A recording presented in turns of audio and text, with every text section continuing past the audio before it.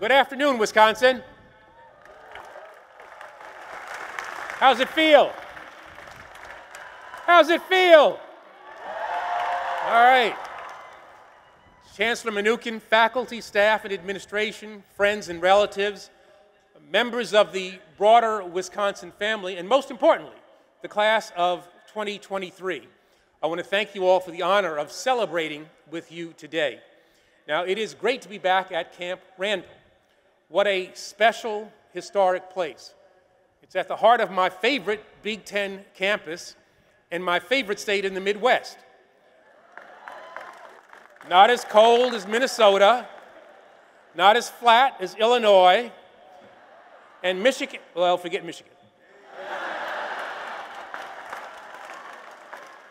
And so much better at football, men's basketball, women's ice hockey, women's volleyball.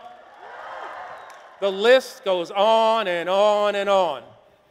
As the proud parent of a University of Wisconsin alumna class of 2019, I know a little about what you've been through to reach this moment.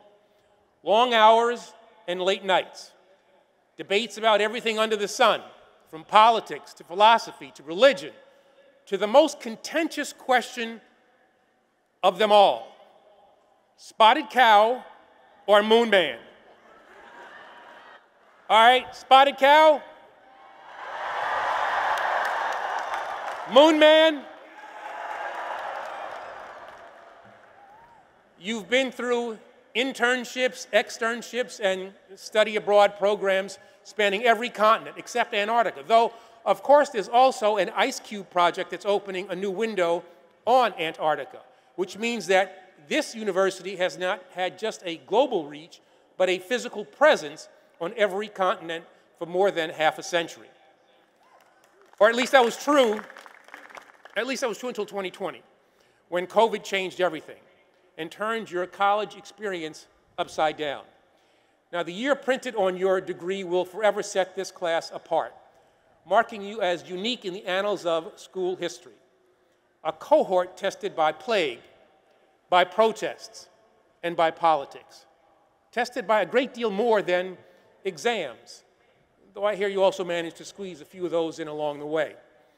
And while I'm sure there have been engaging lectures, thought-provoking class discussions, and favorite professors you'll remember fondly in the years to come, I know that right now, that the pain of finals, thesis writing, and capstone projects may still be a little too painfully close. The good news is that as of this moment, all of that is behind you. Well, what? Wait a minute. Except for you JDs. The rest of us are heading to the KK after the ceremony. But you really need to start studying for the bar if you're going to be practicing outside of this state. So JDs, not quite yet. But class of 2023, my point is this. There are no students in this crowd today. You are now alumni of the University of Wisconsin. And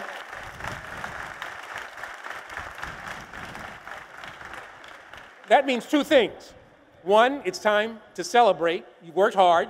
You've achieved something truly extraordinary, and we could not be prouder of you. But two, it also means that your time at this institution, one of the crown jewels of America's higher education system, is over. A significant chapter in your life is drawing to a close. Your future is upon you, and the stakes from this moment on are now much higher than the ones you faced here in Madison, and that is a good thing. Graduates, you don't need anyone to remind you about the challenges that we face in this moment, both as a nation and as a world. A climate in crisis, a planet riven by conflict, a country seemingly at war with itself over everything from gun control to reproductive control to control of our electoral system.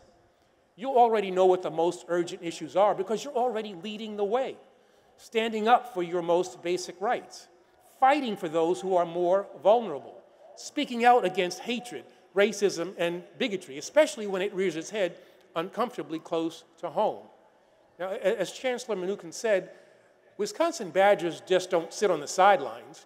You're expected to be in the arena. You're expected to lead. It's just who you are. It's who you have been trained to be.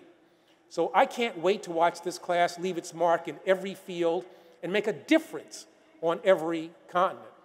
But whether you're about to start a career in accounting or agriculture, economics or engineering, whether you consider yourself liberal or conservative, Republican or Democrat, or none of the above, there is one urgent imperative that demands your attention right this second, overrides every other priority, and constitutes the defining issue of our time: the protection of our democracy itself.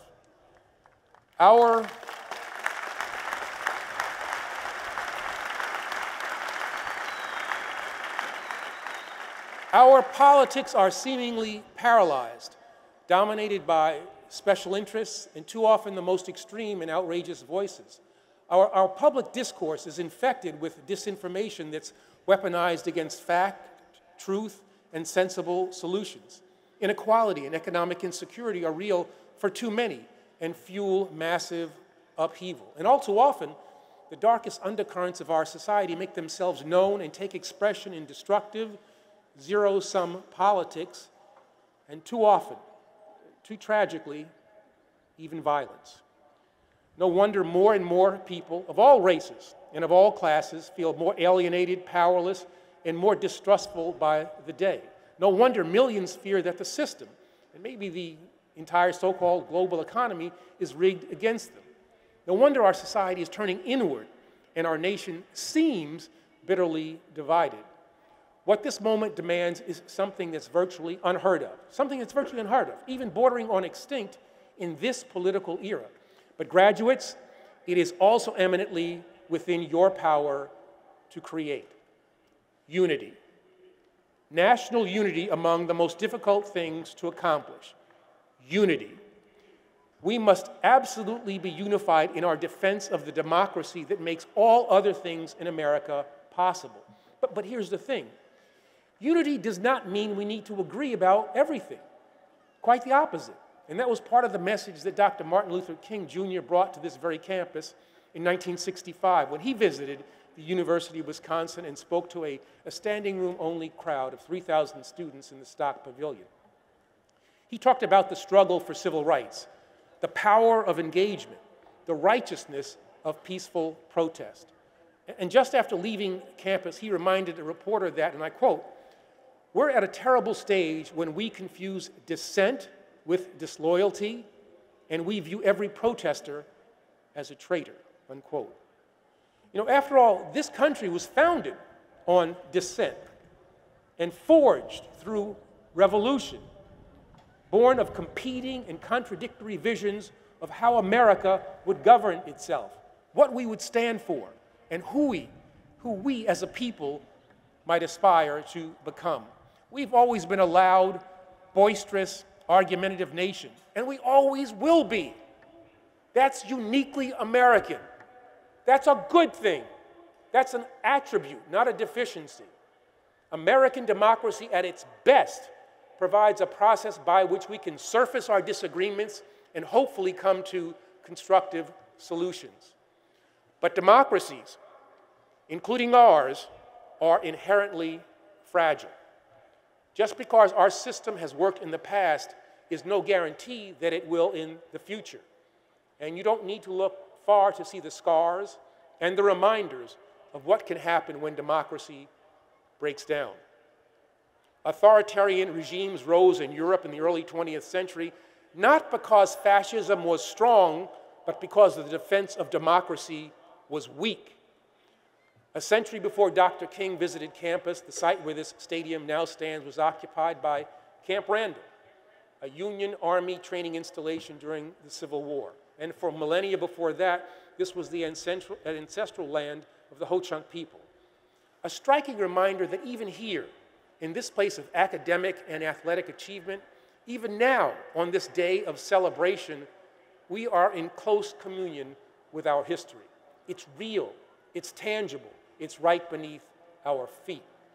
You know, Dr. King's often quoted as saying that the arc of the moral universe is long, but it bends towards justice. And that's true. but only because throughout our history, every generation of Americans, from the battlefield of Gettysburg to the beaches of Normandy, from Selma to Montgomery to a tavern named Stonewall, every generation has been called to put their hands on that ark and to pull it toward justice, to protect, to renew, and to expand our democracy, and to strengthen our capacity for self-determination. Every generation. And no American generation has failed. Now, class of 2023, it's your turn. That ark will not bend unless you pull it, little by little, day after day, year after year, with determination and with commitment. So when you hear people fan the flames of xenophobia for their own cynical self-interest, you have a responsibility to demand better, to speak out for civility, tolerance, and understanding, especially among those with whom you happen to disagree. When inequality touches your communities, widening economic and racial divisions and fueling instability, you, the women and men superbly trained at this institution, must respond with solutions that make America more fair and more just. You are capable of this. When elected officials try to change the rules and distort democracy by restricting who can vote, who can speak out, even those voices whose voices can be heard on the floor of a legislature, you must be vehement in your opposition, because such actions dishonor those who have marched and organized and sacrificed and suffered and died for the most fundamental of American rights. Make no mistake, no matter your beliefs or your political affiliation, everyone here owes prior generations, from the founders to the abolitionists to the suffragettes to the women and men who gave their lives on foreign shores and domestic sites, so that we might be more free and more fair. We all owe that debt that must be repaid by dedicating ourselves to the defense of a system that has made America, even if not perfect, truly exceptional. And when fear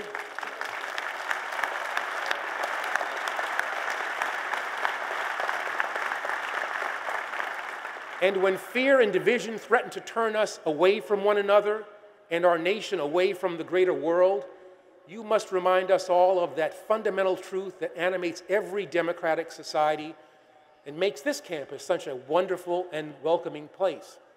The notion that we are stronger, in the words of historian John Meacham, the wider we open our arms.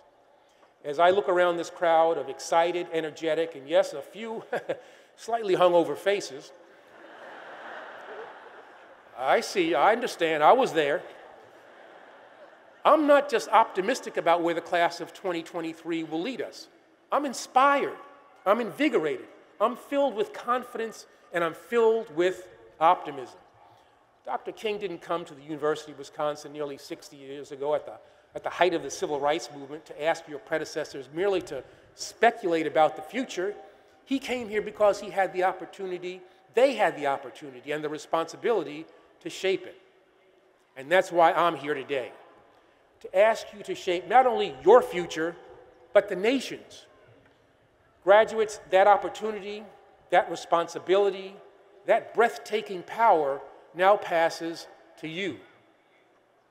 I want all of you to do well, but I also want each and every one of you to do good. How will you use your newfound power as graduates?